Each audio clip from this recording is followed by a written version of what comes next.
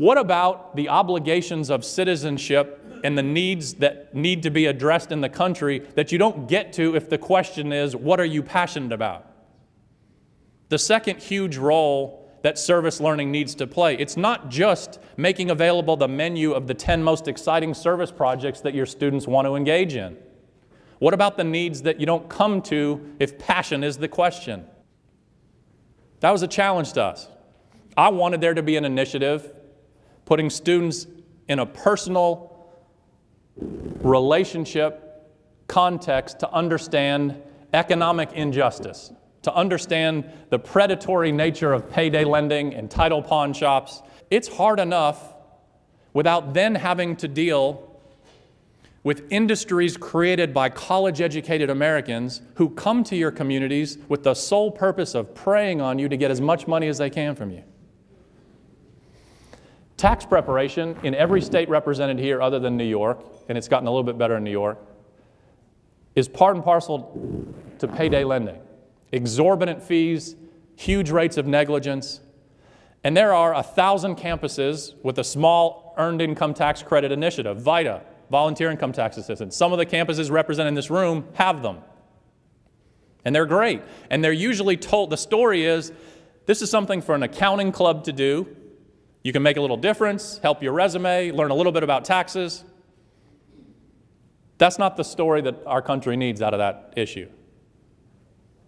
What if you deliberately, completely retell the story to English majors, philosophy majors? This has nothing to do with accounting. This has nothing to do with preparing you to be a better accountant. This is what we say around the state of Alabama to college students all across the state. If you're passionate about children, I can give you 10 different things to get involved in the fall. I think that's great. You feel passionate about homelessness or domestic violence? We can connect you through service learning courses and initiatives to make a difference. I support that. During January and February, I don't really care what you're passionate about. This isn't about you. This is about the single biggest federal anti-poverty program in the country that enjoys bipartisan support, which is why it doesn't get a lot of attention. It's one of those rare initiatives that Republicans and Democrats agree on. I don't know how many billions it brings in 8 weeks into Florida, mostly to parents, all of whom are working, raising 5 million children a year from below the poverty line to above. And it's intimidating and confusing. And 65 to 70% of low-income families go to paid preparers to do their taxes. And they're not going to accountants. They're not going to CPAs. CPAs aren't in the business of helping people who don't even itemize. That's how easy they are. They go to an industry with no training and no licensing and no oversight. It's literally the Wild West. On average right now, all over our states, they're charging $300 a pop for about 35 minutes of work. And so we say to the students of Alabama, and now we're moving into Tennessee, you're passionate about senior citizens, that's great, we'll set you up. During January and February, I want you to go through 8 hours of training, take a 2-hour test, and sit down 4 hours a week at a table with a low-income mother raising her children and help her keep from being abused by an industry created by college-educated Americans like you. And in March, you can go back to your passion.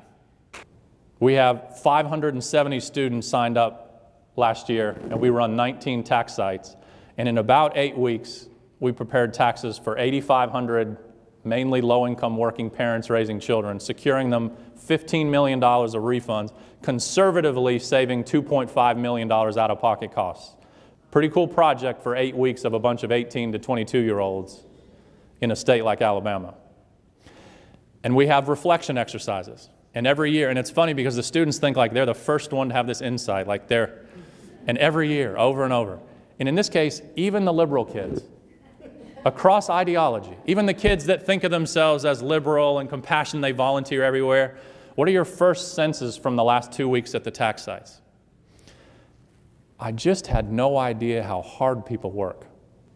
In other words, even for the kids who would tell you they wouldn't have this bias, there's such a thunder cloud over the country, culturally speaking, that tells us in 18 different ways a day that if you're talking about a family making $19,000 a year, somewhere in that recipe is laziness.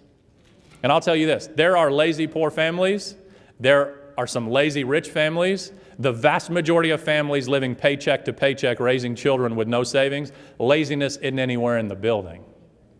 And to have an experience as a threshold, eye-opening experience as a freshman or sophomore where you're at a table for 45 minutes going through the finances of a working mother, sometimes close to your age, with 30 hours at Sears and 30 hours at Home Depot because neither want to give you 40 hours in health care. That's a powerful experience to have during the winter as a sophomore in college. And if it's deliberately told as, this is something that's incredibly important to our campus. Our president reports these numbers on a weekly basis. We're incredibly good at this. Now, the last thing I would say is this. It's such a fascinating story to me, and I'm so proud of him for doing this, and a lot of you probably know this story. After the hurricane came through New Orleans, and it decimated, as you know, hundreds and hundreds of acres, including Tulane. And the entire school had to leave for the semester, including this huge new freshman class who were paying a huge amount of money to be there. And they ended up going to more than 100 campuses around the country, every one of which refused to take the tuition from Tulane, which I thought was a beautiful gesture. And so there are students from Tulane that ended up enrolled in campus. I'm sure some of them ended up on some of your campuses, all over the country. And it took a good semester, and even at that point, when they were invited back, it still smelled bad. There's mildew everywhere. The city's a wreck. The neighborhood's messed up. The dorms are all screwed up. But at a certain point, they had the capacity to have students start to come back. Picture yourself as the administrator of that university and what the language you would use to call your students back would be. Because I think it would be hard not to feel apologetic. I think it would be hard not to feel like you sort of need to plead with them and apologize and sort of try to rally your troops and, you know, we'll get this through we'll get through this together. And this president takes a different approach. He decides at that moment to completely redefine the story. He doesn't apologize to anyone. He sends the word out to his students all over the nation. I certainly understand this has been a traumatic period for everyone.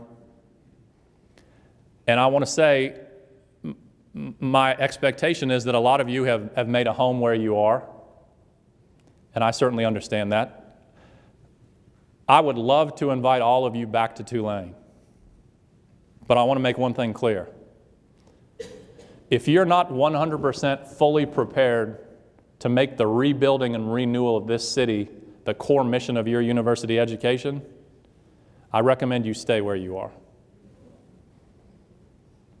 If you're not ready to redefine what it means to have a degree from Tulane, and you don't feel that to the core of your being, don't feel bad.